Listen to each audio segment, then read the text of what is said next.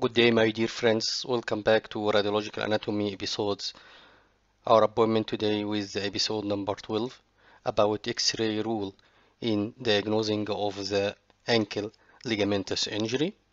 Today, my presentation is going to help you to clear a lot of confusion about some definitions like Mortise, Tibial Plafond, Pilon, Mizunu. So let us get started. The learning objective from my presentation today have a lot of questions and I am responsible to answer these questions during my presentation today. The first one is, do you examine the ankle joint as a ring?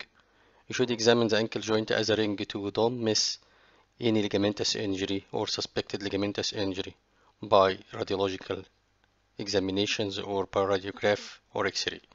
Second question is, what is the anatomical positions of distal tibiofibular syndesmosis?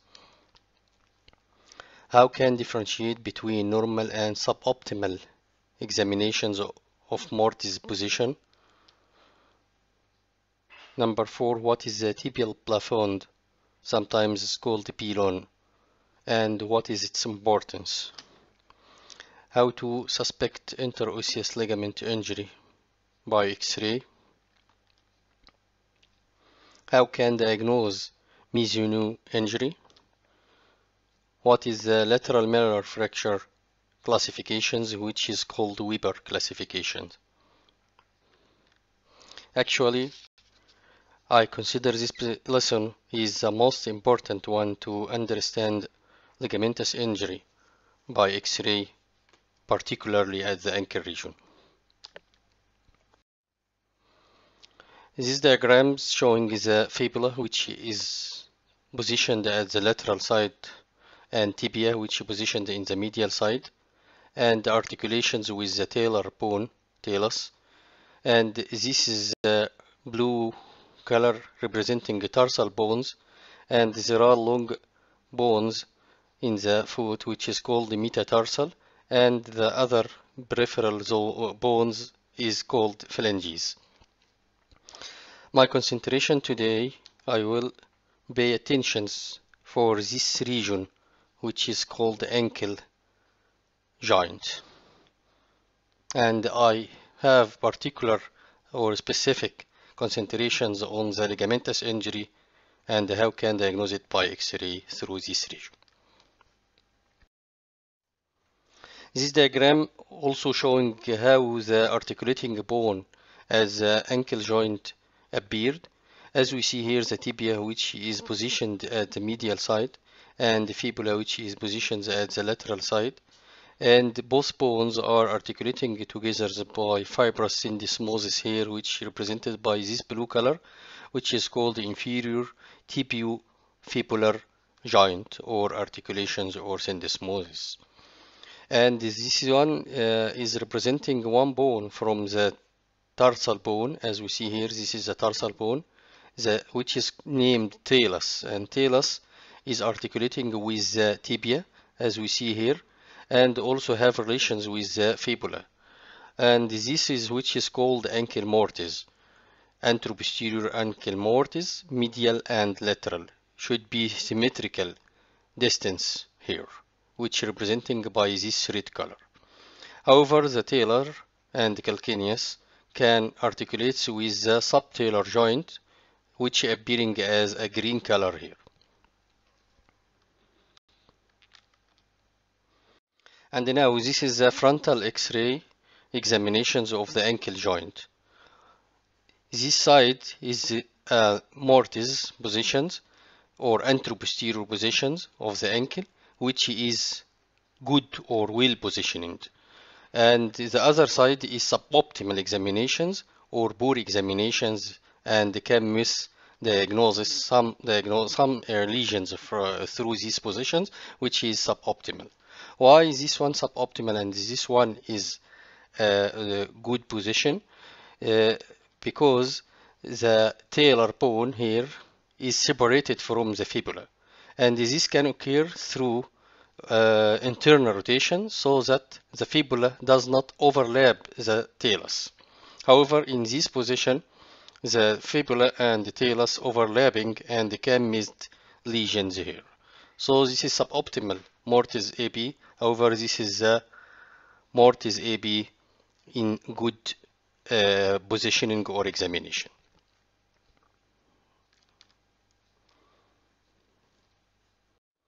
Distal tibiofibular syndesmosis representing fibrous joint held together by ligaments. This ligaments is called the interosseous ligament at the distal relationship between tibia and fibula. So this is Mortise, good position because the fibula is not overlapped the talus bone, and also this is good position because the fibula is not overlapped the talus bone. Now we can describe the distance here between the talus and fibula, talus and tibia, and compare its symmetrically appearance. This is important so that any joint space widening can be demonstrated by this way. In this side, this is normal or symmetrical distance. However, in this side, there are medial collateral ligament injury, resulting in widening of that side comparing with the fibular or lateral Mortise side. So there are medial Mortise widening here, which is representing medial collateral ligament injury. And this is a pathological ligamentous injury. There are no bone fracture. However, there are suspected ligamentous injury through the Mortise X-ray position can be detected here. As we see here, this is the symmetrical distance of the Mortise in the normal situation. Tibial Plafond. Actually, this word is a French word and sometimes called tibial pilon. What is the pilon or plafond refers to the horizontal distal tibial articular surface, which representing by this white line, the lower articular surface of the tibia, or this red line in this 3D volume rendering of the ankle joint. And this is the meaning of plafond as a French word. By English is ceiling meaning roof, as this region is representing roof of the foot. So this is the tibial plafond.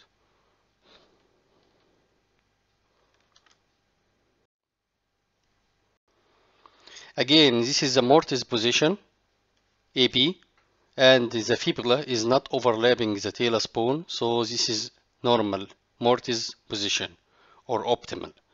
Also this one, the fibula not covering or overlapping the talus, so this is also good positioning X-ray. Where is the interosseous ligament in this X-ray? First of all, we should determine the site of the plafond. This is the tibial plafond, which is the articular surface representing the roof of the foot. Articular surface of the tibia. Proximal to that plafond, about 1 centimeter. So this is the plafond. Proximal to it, about 1 centimeter. This is the site of the interosseous ligament. The interosseous ligament is a fibrous ligament between the distal end of the tibia and the fibula, and should be appearing like this in normal situations. However, this distance should not exceed more than 6 millimeters to consider it normal. If we look at the other image here, we can see the distance between the tibia and the fibula, which appearing more than 6 millimeters, and this one representing rupture of the interosseous ligament. So we can suspect or diagnose rupture interosseous ligament by X-ray through these rules. Sometimes it's called syndesmosis widening, which representing rupture of interosseous ligament. This is abnormal image However, this side is normal Mortise image. The interosseous ligament may be assessed by ensuring that at approximately 1 centimeter proximal to the tibial plafond, as we see in the previous slide, the distance between the tibia and fibula is not greater than 6 mm. If greater than 6 mm, a rupture should be suspected of the interosseous ligament.